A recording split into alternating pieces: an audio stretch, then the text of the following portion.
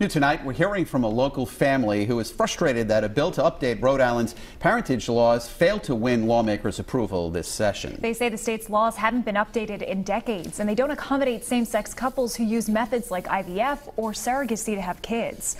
Eyewitness News reporter Kim Kalunian is here to break it all down. New at 5:30. Kim? Well, Caroline and Mike, this bill would, among other things, allow same-gender couples to both be listed as parents on a child's birth certificate. Right now, they're forced to go through an adoption process, even if the baby is biologically theirs.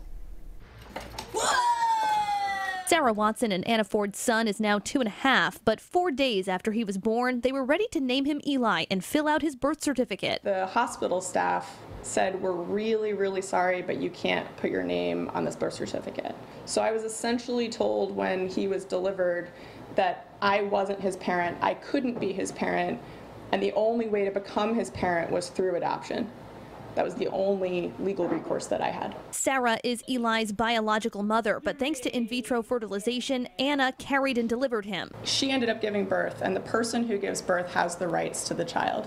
So this is another example of how the paperwork and the legal process has not kept pace with the times. The pair went through a rigorous adoption process that included fingerprinting, a background check, and even paying for a newspaper ad alerting their anonymous sperm donor. Our experience was traumatizing, just in terms of realizing that the sperm we used had more rights than Sarah did. After 8 months, Sarah's biological son was legally hers. If something had happened to Anna, if she'd gotten into a car accident when Eli was 3 months old, where would my son have gone?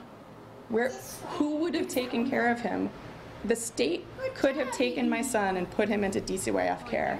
That's absolutely unconscionable. This child always belonged to both of them, but legally the child didn't. So that's something we're looking to fix. State Senator Erin Lynch Prada sponsored a bill to update Rhode Island's parentage laws this session. It received unanimous support in the Senate, but the House has now put together a study commission after concerns were raised by Rhode Island's Chief Judge of the Family Court, Michael Fort, saying in a statement, quote, "This should not be rammed through without making sure the interests of children aren't being compromised. It is my job to ensure a safe process that is in the best interest of children. Sometimes this takes the courage to speak up." And Chief Judge Fort declined an on-camera interview, but said in a statement he didn't want to derail this bill, but wants to ensure it holds legal muster.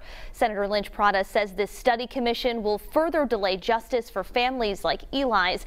That study commission is set to begin meeting in the fall. Live in studio, I'm Kim Kalunian, Eyewitness News.